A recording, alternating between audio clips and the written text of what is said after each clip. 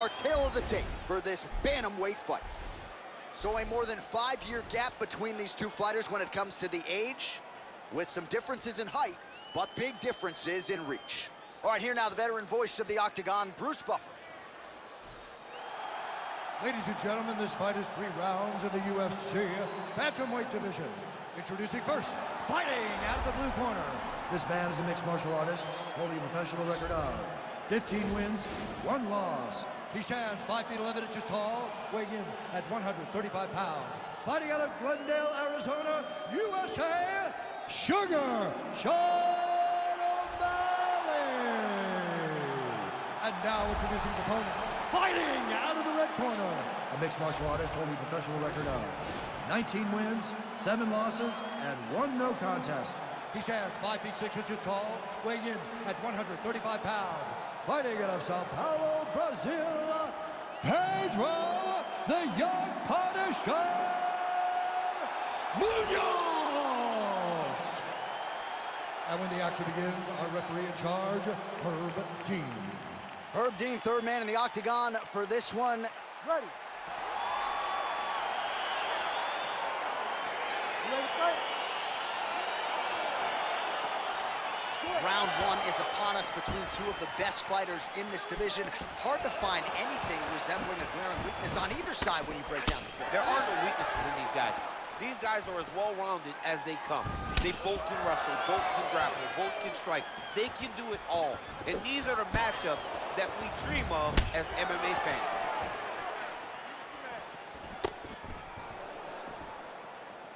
Well, perhaps a sign of things to come as he lands a kick there. Nice kick landed by this gentleman. Big kick.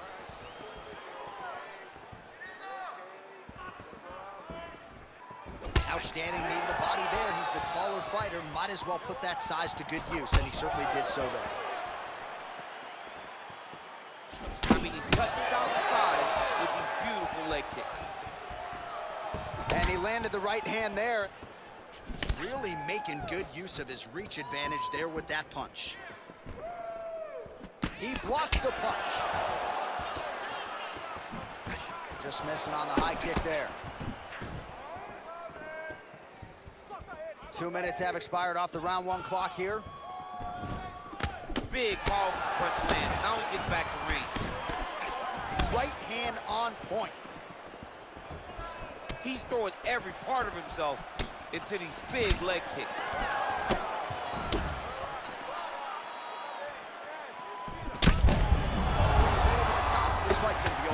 What a great way of mixing up his attack. He didn't stay the course. He mixed it up. He went high when his opponent thought he was going low, and now he's got him hurt very badly.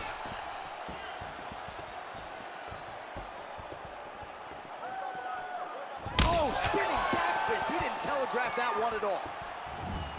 Nice kick. How good is that right hand? Got clipped with the right hand. Man, is he timing his shots well here tonight, DC. Whoa! Oh, he's hurt bad. He's hurt bad, John. He's got to press him. He's got to go chase that finish down now. Oh, straight right. Beautiful leg kick thrown.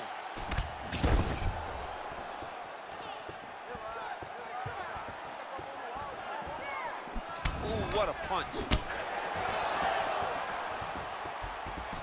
Over and over, he landed a big body kick. Swing and a miss with that straight left hand.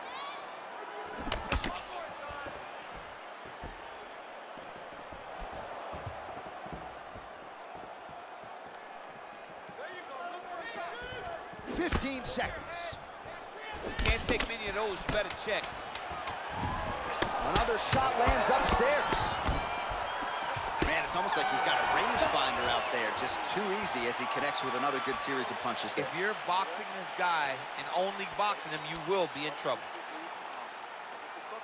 All right, there's the end of the round. So it was a huge strike to the head that stunned his opponent and nearly got him out of there. Yeah, that was a big moment. A big strike lands. His opponent's on wobbly legs. That is exactly what you want to see as you're walking back to your stool. Your opponent staggering back to his corner and being hopeful that he can get it back together before the start of the next round. You ready to fight? Ready. All right, round 2.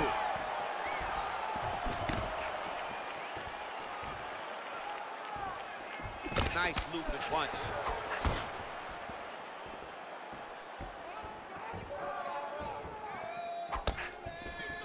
Try to establish that jab. All right, good job by him there to raise the guard and protect his head. He's doing a good job of keeping the guard high, blocking his head, making sure he's not taking those damaging strikes up top. Well, we talked about that reach advantage as you see him land the straight punch there. Great job using his length in that situation. And he connects with a punch there. We'll see if there's more where that came from. Boxing, boxing, boxing. Lands a big elbow there. Oh!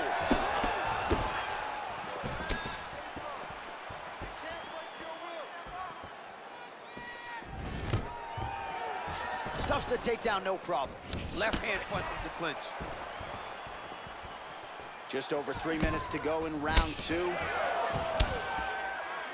All right, so he's landed some good shots tonight, but this is not... there, his opponent could be out of here soon, DC. He's almost done. I mean, when you get hit with a shot like that, you don't know whether to run, hide, grab, or wrestle. He's confused. He's as confused as he was on his first test in elementary school. Oh, he's got that right hand going tonight, DC. Connected with it there. He's thrown so many left jabs to throw that right punch straight down the pipe. It's unreal. Big body kick lands.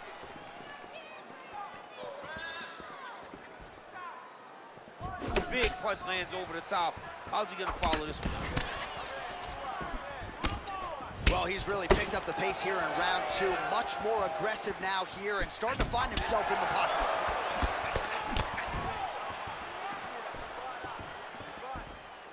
Oh, he landed that knee to the midsection. Got to think his opponent's going to feel that. Oh!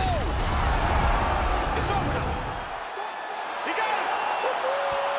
You knew if he landed that weapon repeatedly, it could be a short night for his opponent, but that was just one perfectly placed strike that his opponent candidly didn't even see coming. It landed flush, and the rest, as they say, is history. Big knockout win for him here tonight.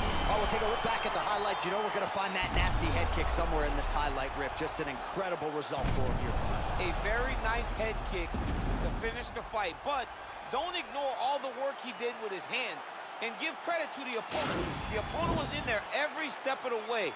And in order to get a fight of the night like you got tonight, both guys have to be willing to participate. Ladies and gentlemen, referee Herb Dean has called a stop to this contest at 3 minutes, 41 seconds of round number 2. Declaring the winner by knockout, Sugar Sean. Well, he's smiling ear to ear, and why not after a knockout like that? I need a ticket to the after party tonight. I mean, this is what dreams are made of. You dream of the knockout like this, and then the party after, where you and all your coaches get to celebrate the great handiwork.